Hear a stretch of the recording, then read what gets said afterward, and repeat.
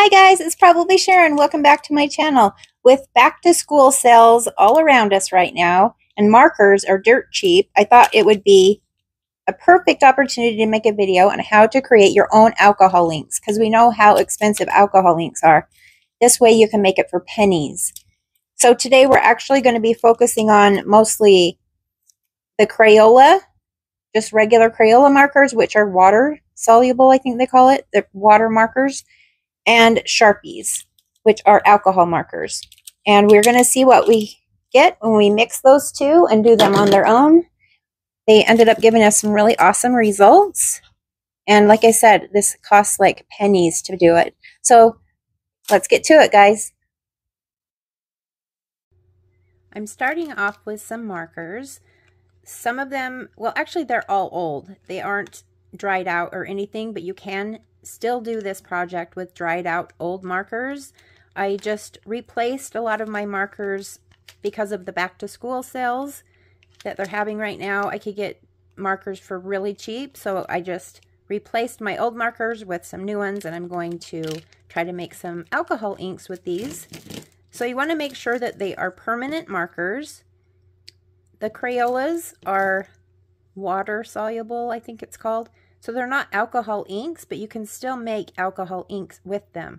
I have not tried this with the washable Crayola markers. These are just the regular Crayola markers. All right, so the next thing that you'll need is some isopropyl alcohol, 91% or higher, and some pliers, needle nose pliers, something heavy duty that you would be using, you know, to put together shelves or whatever the guys use them for, right? So yeah, your jewelry pliers aren't going to work for this. You need something strong. And then if you have something like a little spray bottle or little dropper bottles, something that maybe you had vitamins for your kids and, you know, the little dropper bottles, if you've saved any of those would be perfect to store your inks in. They also have, you know, little alcohol ink bottles like this that have a little cap on the top that you can seal to make sure it doesn't evaporate. I got these on Amazon, and they also sell the little spray bottles that are about this size, and that would work really well also. But to start off with, I'm just going to use some little clear cups. If you have little glass jars or anything like that, I'm just using some of these little clear cups just to get our inks going. So of course you're going to want to cover your surface. If you can do this outside or in your garage, it might be best because sometimes little pieces of these markers go flying. And make sure that you have some gloves that you can put on so you don't stain your hands. So I think just to show that you can use the water markers, I'm going to do this one by itself so that we can see the difference when we're all done between using a water marker next to an alcohol marker. So the first thing that you'll want to do is take the marker apart. You want to pull this little part out, and it's best to just pull it straight out. Make sure you have a hold of it really well, and just pull. Try not to twist. I'm just going to drop that in the cup. Okay, so then we have the barrel inside. I don't know if you can see that. But it's being held in there by little ridges of plastic, if you can see that. So what I'm going to try to do, all the markers come apart differently, of course, depending on the brand. So what I'm going to do is this end piece should come off. So I'm going to grab that and just kind of try to get that off. See? Just like that. All right, now I'm going to try to grab that ink barrel. There we go. Easy as that. Okay, so we can cut this into bits, or we could cut it down the side because it has like a layer of plastic around the outside. So I think what I'm going to do is just maybe cut it into thirds. if my scissors will cut through it. I'm just trying not to make any of this fly across the room. I don't want to clean up any ink stains.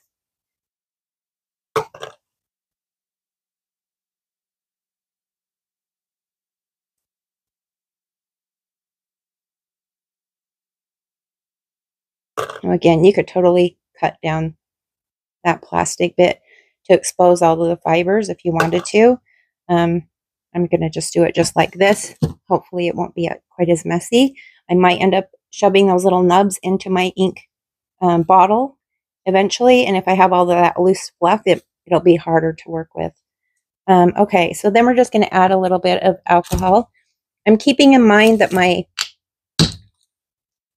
jar that I'm going to be storing the alcohol in isn't very big, so I don't want to put too much alcohol that I'm wasting ink because I don't have anywhere to put it, right? Okay, I don't know if you can see that. This is what it looks like. So I'm just going to let that sit. Of course, we don't want the alcohol to evaporate, which is what will happen if I just leave it open like that. So I've actually just got some like cottage cheese lids, and I'm just going to place that on the top. That will keep it from evaporating. And actually, I'm going to set that aside somewhere else because I don't want to accidentally tip it over while I'm working on a different color.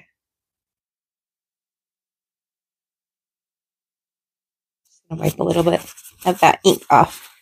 Okay, so that will be our water marker that we're trying to make alcohol ink out of, and that will be a good experiment to see what it looks like next to an actual alcohol ink marker. All right, so we can just pop all this back together and in the recycling. Okay, so I'm going to move this one aside because I don't want to do another orange. So I think next, since we took apart a Crayola, let's try to take apart a Sharpie. I think I'm going to mix a Sharpie and a Crayola to make a gray color. So I'll just pull this one apart. So in a Sharpie, it will come apart around here.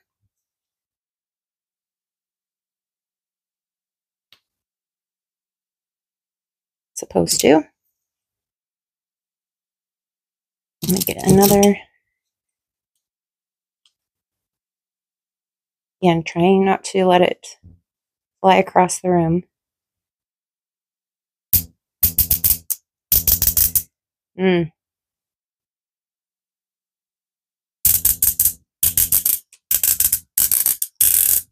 This one doesn't want to come apart. It's kind of starting, if you can see that.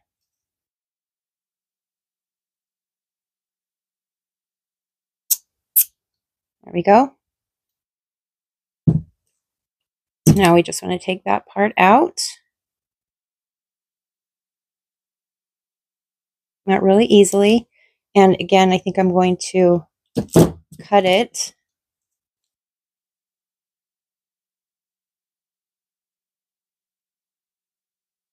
It was just like the Crayola. It has a little plastic barrel filled with fibrous stuff that's holding the ink.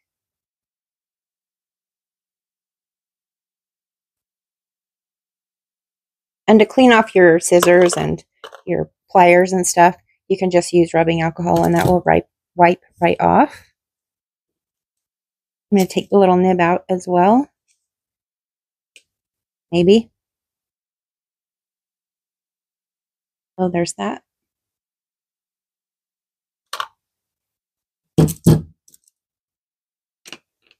Okay, and then I'm going to do another Crayola. Since we've already done a Crayola, I'm not going to do that one on camera. Okay, so I got that second gray marker all cut up. So again, I'm just going to put some alcohol in the glass.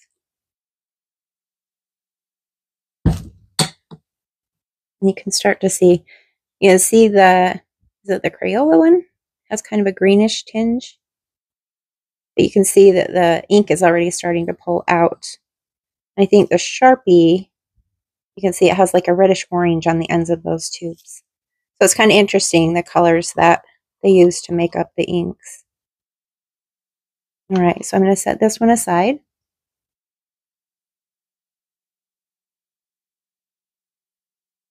Cover it. Okay, and the next one I want to do, I think I'm going to do brown, and I'm going to use a Sharpie, just a Sharpie. So we're going to have one Crayola by itself, which is the orange one. Then we have brown that has Crayola and Sharpie, so a water marker and an alcohol marker together. And then we're going to do one that is just the alcohol marker, which is the Sharpie. So we're going to do this one brown. I say don't twist, and then I just twist. I think it's just I don't know. You just want to twist when you're trying to pull something. But they do come out a lot better if you don't twist. Just try to keep yourself from twisting it.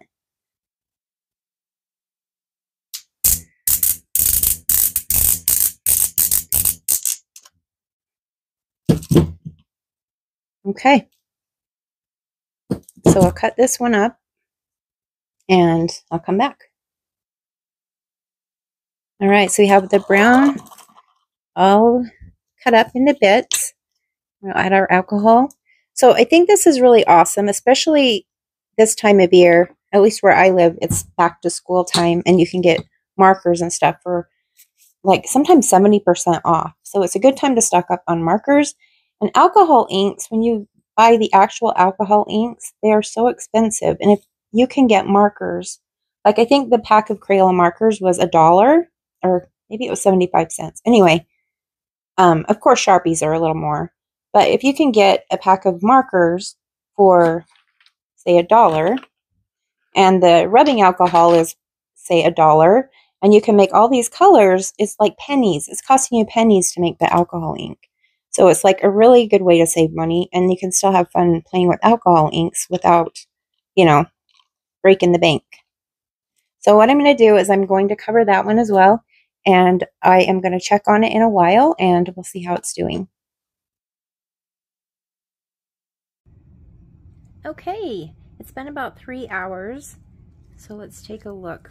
Look at the orange one first. Actually, let me get my mic.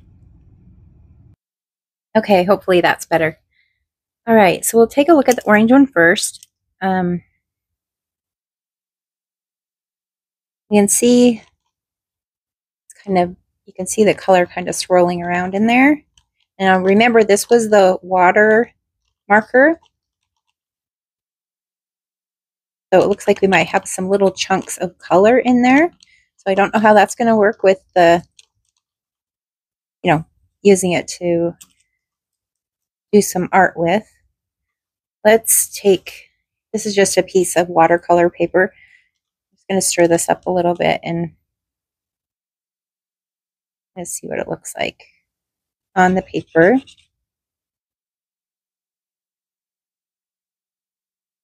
So of course we'll have to let it dry a little bit. We can see little chunks of color in there. So I'm wondering if we could strain out those little chunks of color. I'm going to try to do that. The little bottles came with a little funnel. So I'm just going to put the funnel in there, and I'm going to use just a tiny piece of a paper towel and see if I can strain some of those chunks out. We'll see. We'll try it leaving it as it is as well and see what the end result looks like.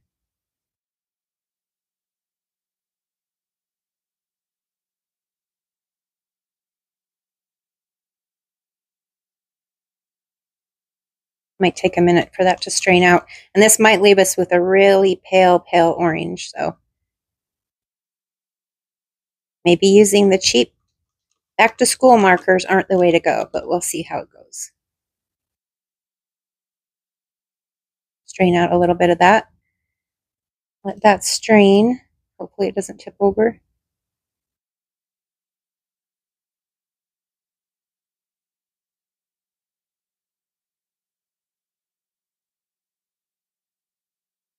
Okay.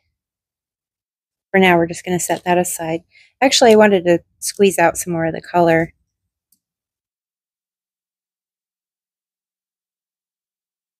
out of these bits.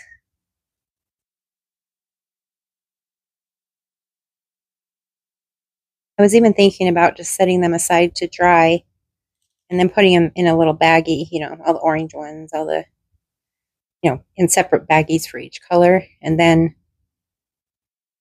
trying to make more ink with them later because obviously there's still a little bit of dye left in there.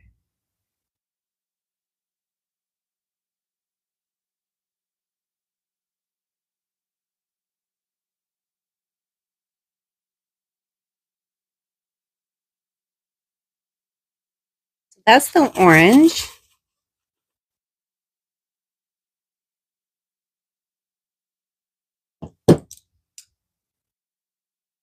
So I'm going to set that one aside again.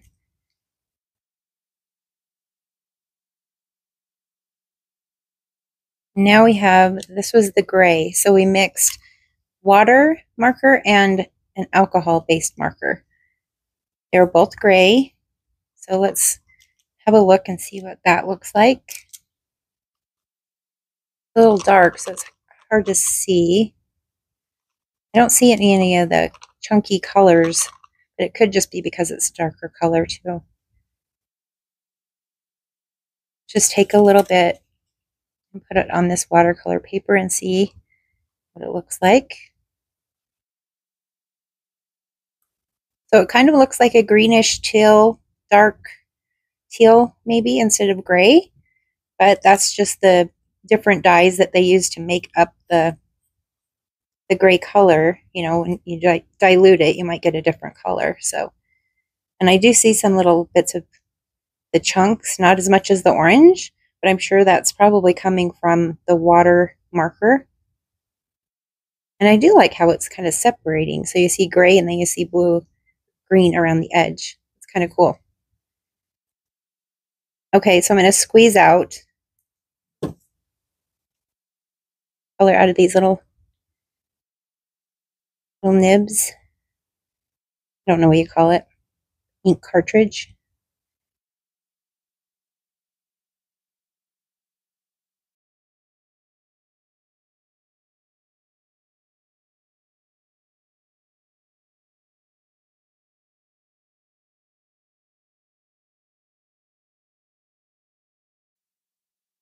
So even though I was wanting a gray, I think it's kind of cool it turned out this color because I do like working with this color as well. So it was a happy accident.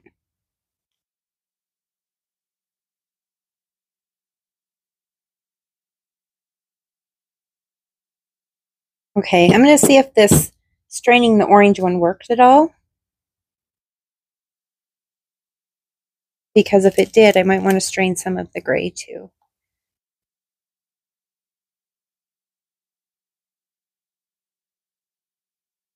So like I thought would happen, it's really not very much color in there. It's orange, but it's really a light orange. I'm going to drip about on that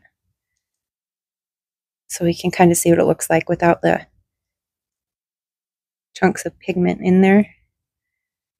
So here's the drip I just did without all the pigment in it. So it's just a really pale orange, which, I mean, we can still work with that. All right, so now we'll take a look at the brown, and this one was Sharpie, so it was an alcohol ink. So I didn't mix it with anything else. This is totally all alcohol ink. So we'll check and see if it has any of that pigment chunks.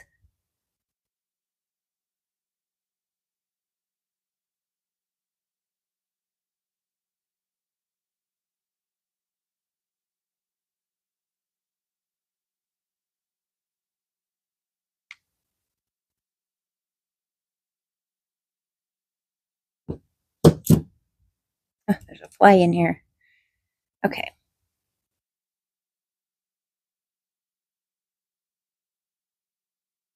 This is the brown. I don't see any chunks of any pigment. So that's obviously coming from the watercolor markers. And I really like that brown. It turned out really great.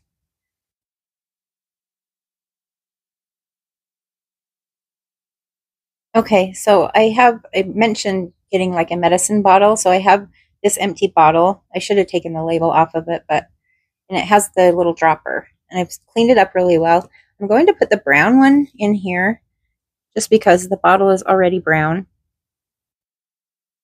I think I think that little nib might still be in there. Anyway, I'm just going to try to put this in here.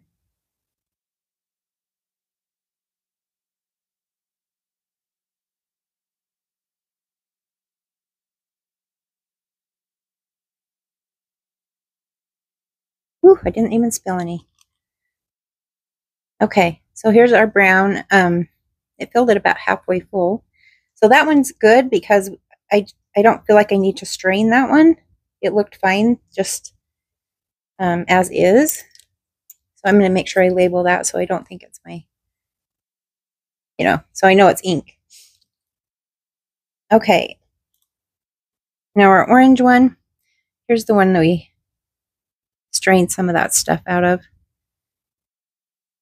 And it's already in its little bottle. There's not much in there. I might have to strain the rest. So let me get rid of that.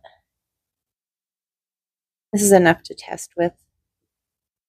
Now if I can just find the lid. There we go. See, these lids are really, I'm sure if we left it as it was, those little bits would have clogged up this nozzle. So it's probably good that we strain that out. And then, oh, this stupid fly, it won't go away. I think we're going to strain a little bit of this as well. I'll hurry and do some off camera. Okay, I think I have enough strain to continue on. This is just another piece of watercolor paper. It was full sheets and I cut it into 4s just so we had a smaller piece to work with. So what I'm first going to do is we're just going to test these out and see how they work. So I'm just going to put down a little bit of the orange.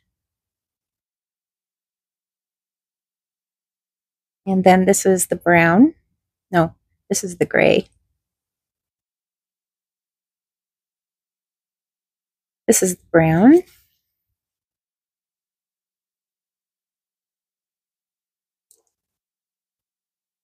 You could always spritz some water or some just regular alcohol just to kind of get some more movement.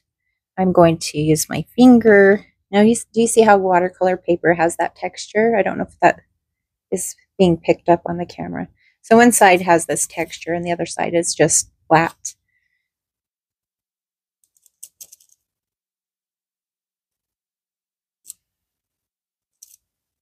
Okay. Now I'm just going to turn it down so the rough side is down and just kind of try to pick up some of that ink.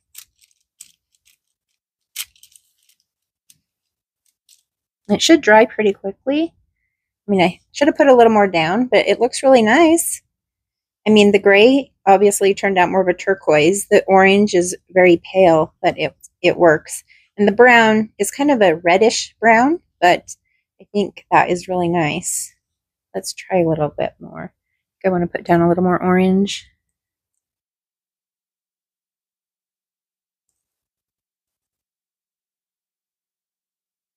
To cover it a little bit more.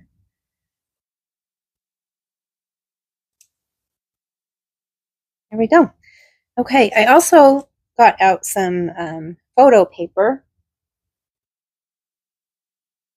to see what that's like. This is glossy photo paper. I'm sure matte would probably be similar to the watercolor paper except smooth.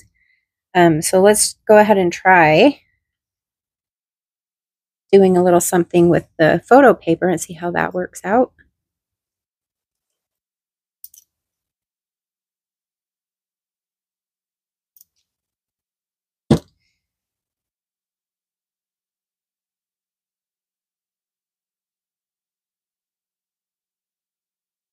Here's the gray, which is actually a teal color.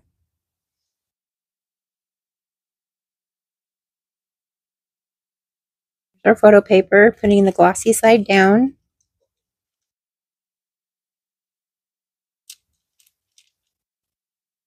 Should dry quite quickly. I really like that. I wish I would have done more colors for the video. Yeah, that'll dry really quickly. But see, I think this is a nice, cheaper way to work with alcohol inks. I've also just got some regular cardstock. Just regular cardstock. So I thought we'd see how that works out.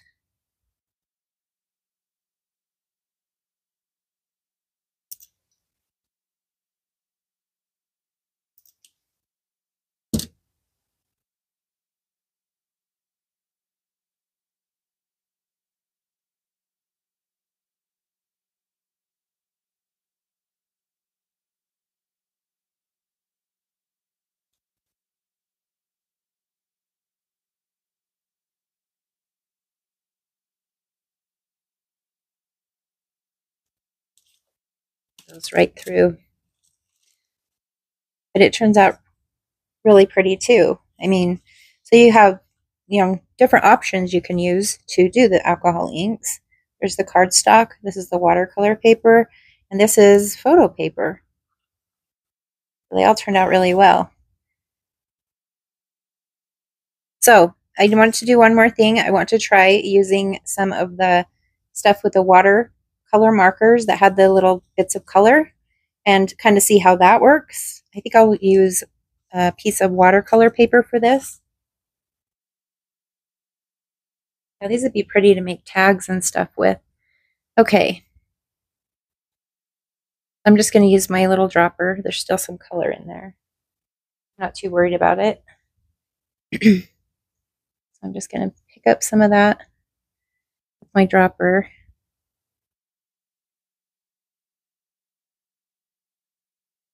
I'll do some of the gray, or actually teal. I don't think I'm going to use brown on this one, just because these two are the ones that had the pigment, chunks of pigment. So I just want to see how it works out without straining it. See if it still, gives us a good result, or if it's definitely something we need to strain. Well, there's definitely chunks.